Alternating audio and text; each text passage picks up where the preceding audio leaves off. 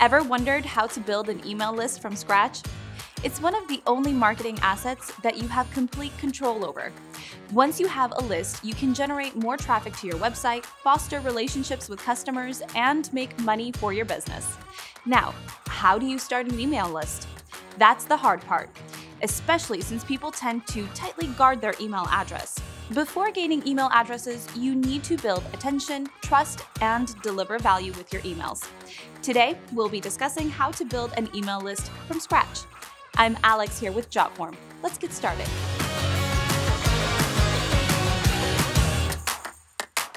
The first step is to choose an email marketing platform.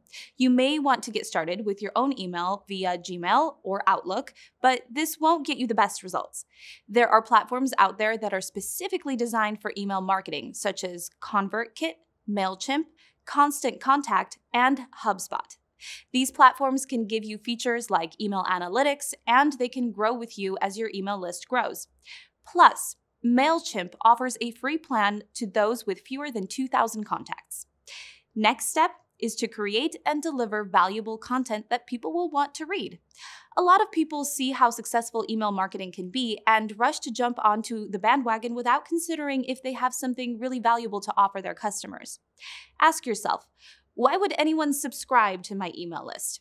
You need to be able to connect with your list, hold their attention, and deliver something valuable to them. Now it's time to create your sign-up form. The main field of your sign-up form should be an email address, but you can also collect first and last names to help personalize your emails. After you have created the sign-up form, you'll need to embed it onto the relevant pages of your website. Try including it above the fold on your home page, on the About page, in the checkbox option on your checkout page, in the footer, and as a call-out on blog posts. When your sign-up form is readily available to your customers, they are more likely to actually sign up. Next, consider leveraging email pop-ups in a strategic way. Don't get me wrong, pop-ups can be annoying, but they do work if they are well-written, include a compelling offer, don't take up the entire page, and are easy to click out of. The company Wait But Why did a great job of incorporating email pop-ups that are on brand and tried not to bother the customer on the other side of the screen. Now it's time to create a flagship piece of content. This is something that would usually be gated behind an email sign-up form. This is a great lead magnet as it gives customers a taste of what's in store if they sign up for your emails. This could be something like an ebook, a white paper, a cheat sheet, an online course, or a challenge. Interactive quizzes are a great option too, and in order for them to get their results, they have to sign up for your emails. Get the word out to your family, friends, and customers. This is the best way to get your first batch of subscribers. If you have an email concept that you really like and believe in, talk to your friends about it and ask them to sign up. Post about it on your business social media accounts so that more people know about it and potentially sign up. You can even use your email signature to get the word out to people. Include the sign-up form in your email signature so that anyone you send an email to will see it and potentially sign up. As mentioned before, utilize social media. Include a link to the form in your social media bios. You can even make it a pinned tweet on your Twitter account or use a tool like Linktree to have multiple calls to action or CTAs in one link. You can even use your YouTube videos to promote the email list. You can add an opt-in onto the side of your videos so that people can easily see it, but it's not too distracting from the video. Post about the list regularly on Facebook, Twitter, Pinterest, LinkedIn, and Instagram.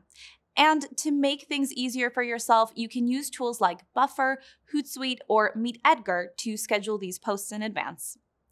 You should also make it easy for other people to share your emails. Great content should be easily shareable with friends, family, and coworkers. After you have your initial group of contacts, it's time to add some social proof to your sign-up form copy. This should be something to show potential subscribers that you have something that other people are enjoying. This could be a testimonial, your number of subscribers if it's over 1,000, or a list of well-known people or companies subscribed to your newsletter. Our final step is to offer some types of incentives to join your list. You can do this through contests or giveaways. People always want to win free stuff. Make sure that you are tying the contest back to your brand. That way, people will stay on your list even after the giveaway is over. For example, if you sell gardening products, it would make more sense to give away one of your best-selling products instead of an iPad. More people might sign up to win for the iPad, but after the giveaway is over, they will likely unsubscribe because they were never interested in your content to begin with. Okay, let's review these steps one more time.